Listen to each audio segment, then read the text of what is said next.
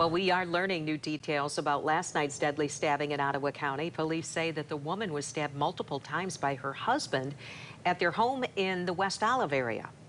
News 8's Jacqueline Francis has been breaking developments on this investigation on woodtv.com, and she's in studio with the latest. Jacqueline? Police say the victim and her husband got in an argument that turned deadly when he took out a knife, stabbing her multiple times. A close friend telling us she's shocked and devastated by the news. From the outside, it appears to be a happy home in a quiet neighborhood. But inside, police made a deadly discovery. It was a very tragic scene, graphic scene. It was complicated by the matters that there was 3 young children there. The victim has been identified as 32-year-old Quinn Hallisey.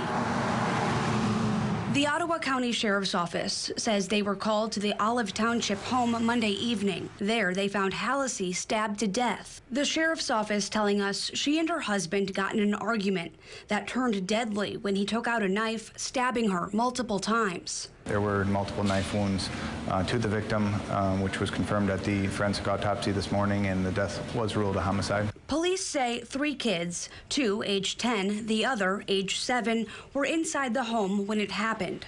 2 of the kids ran out of the house to alert a neighbor, who then called 911. The other child was with the suspect when police say he fled the scene.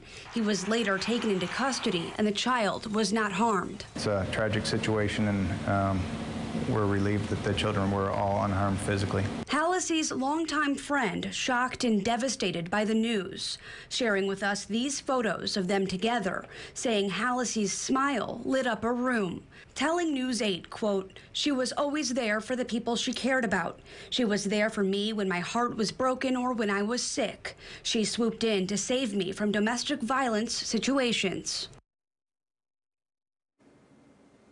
We reached out to Hallisey's family. They declined comment at this time. The suspect is expected to be in court tomorrow, where he'll be formally charged. He's currently being held at the Ottawa County Jail.